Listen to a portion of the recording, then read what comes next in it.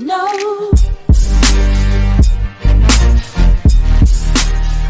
Welcome back to the channel, and today we have the Aperion Audio Planar Ribbon Super Tweeters.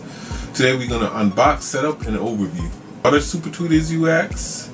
To put it simply, it's an additional tweeter which covers a wider and extended frequency range beyond your existing loudspeakers. Basically give you more of that eerie high detail that you may be missing from your loudspeakers. Speakers are ideal for home theater as well as hi-fi stereo. So alright, let's get these out of the box and see what's in it.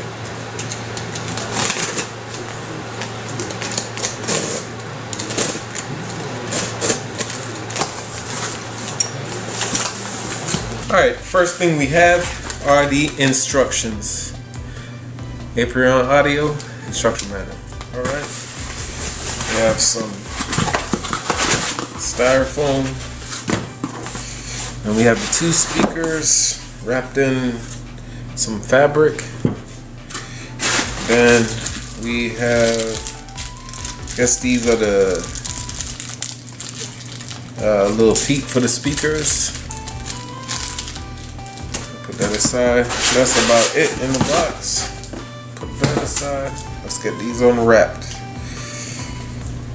Very nice finish. Very nice. That's the back. Put that down. Get the next one out. Same as well. If you look in the back, as you can see, the positive negative speaker terminals, and right here is how you would adjust the treble. Starting at the flat level of 0 decibels, you could go -1, -2, -3 decibels.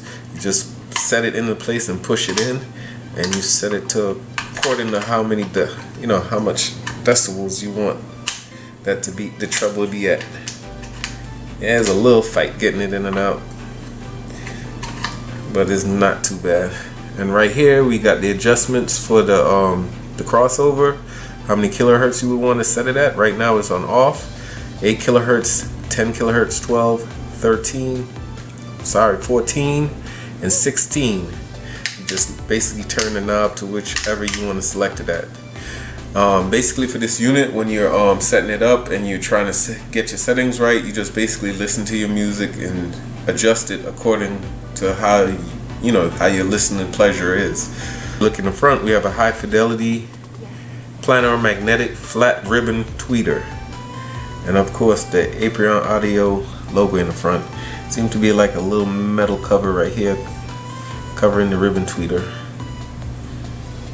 Have a little silky feeling to the ribbon tweeter itself. Very nice. There's not much really to say about these speakers looking at them. It's pretty simple and straightforward. But in a second I will assemble everything.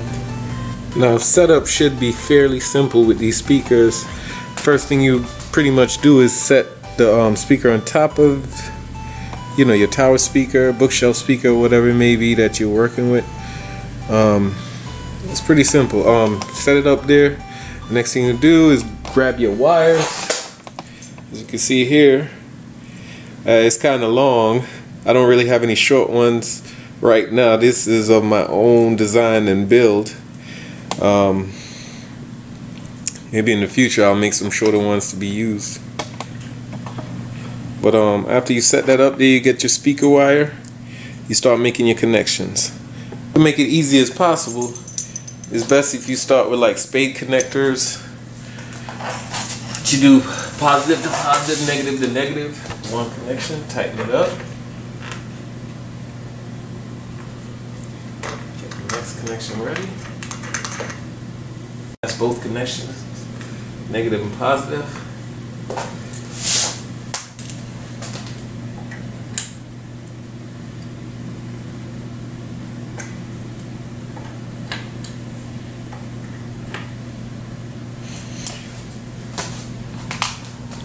And that's it.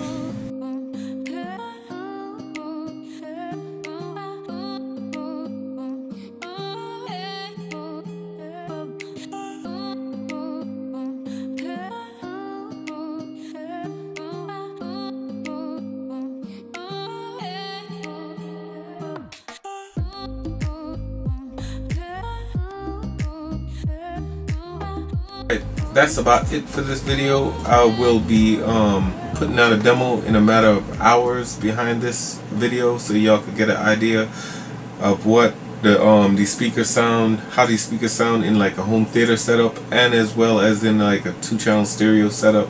I'm gonna spend a little bit more time with these speakers and digest all of what I'm hearing and feeling and thinking, and then I will get back to you with a third video, which will be my impressions of these speakers. In the meantime, I thank you guys for joining me, and I see you guys in the next video.